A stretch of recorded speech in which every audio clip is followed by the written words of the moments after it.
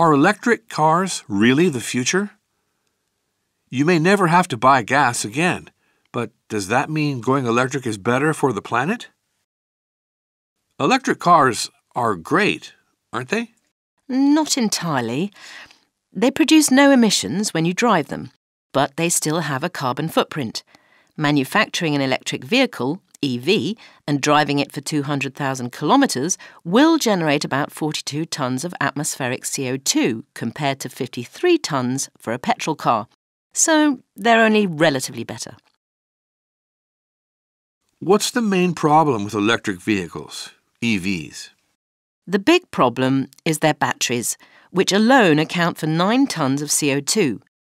That's on top of the major environmental problems caused by mining the elements needed for modern lithium-ion batteries.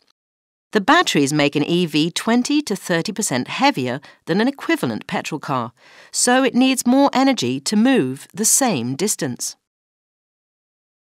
Do EVs have other disadvantages?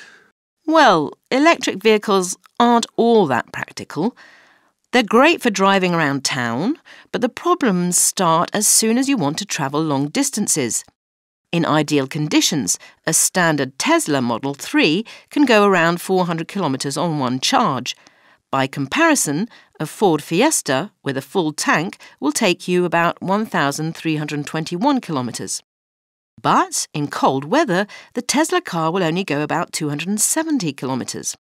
And recharging an EV is much slower than simply refilling with petrol, which adds 24% more time to a long journey. Are hydrogen cars a good solution? Possibly. It's true that many in the industry think that hydrogen cars are the future. They're also electrically motored, but as the electricity is generated by hydrogen, they don't need big batteries. Refuelling a hydrogen car is as rapid as for a petrol car, and 1 kilogram of hydrogen holds 236 times more energy than a kilogram of battery. Plus, the only emission they produce is water. So why aren't there more hydrogen cars now? It's complicated. Hydrogen is the most abundant element in the universe, but it doesn't exist in pure form on Earth. We can extract it from natural gas, but this produces methane as a byproduct, which is far worse for the climate than CO2. Alternatively, we can electrolyse water to split the hydrogen and oxygen atoms, but that uses too much energy. If we can find a better way to do it, we could have the perfect transport solution. What can we do? Rethink our relationship to cars. Citroën have a major success doing just that with the Ami, a small, ultra-low-cost EV made of plastic.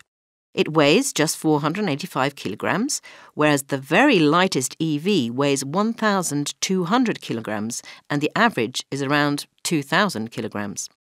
The Ami only goes 45 kilometers per hour and is limited to distances of up to 75 kilometers.